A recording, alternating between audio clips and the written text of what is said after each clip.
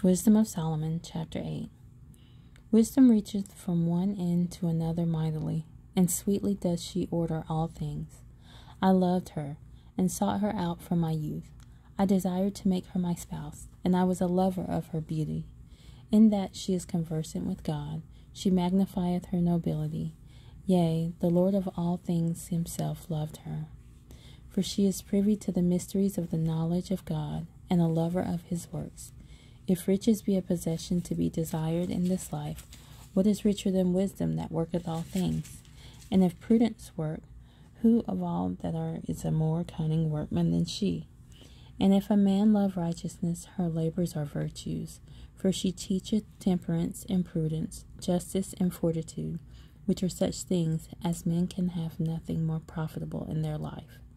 If a man desire much experience, he knoweth things of old, and conjureth aright what is to come. She knoweth the subtleties of speech, and can expound dark sentences. She foreseeth signs and wonders, and the events of seasons and times. Therefore I purpose to take her to me to live with me, knowing that she would be a counselor of good things, and a comfort in cares and griefs.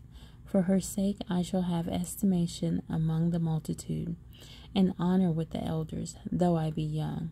I shall be found of a quick conceit and judgment, and shall be admired in the sight of great men. When I hold my tongue, they shall bide my leisure, and when I speak, they shall give good ear unto me. If I talk much, they shall lay their hands upon their mouth. Moreover, by the means of her I shall obtain immortality, and leave behind me an everlasting memorial to them that come after me. I shall set the people in order, and the nations shall be subject unto me. Horrible tyrants shall be afraid, when they do but hear of me. I shall be found good among the multitude, and valiant in war. After I am come into mine house, I will repose myself with her, for her conversation hath no bitterness, and to live with her hath no sorrow, but mirth and joy. Now when I considered these things in myself, and pondered them in my heart, how that to be allied unto wisdom is immortality, and great pleasure it is to have her friendship. And in the works of her hands are infinite riches, and in the exercise of conference with her, prudence, and in talking with her, a good report. I went about seeking how to take her to me, for I was a witty child, and had a good spirit. Yea, rather being good, I came into a body undefiled.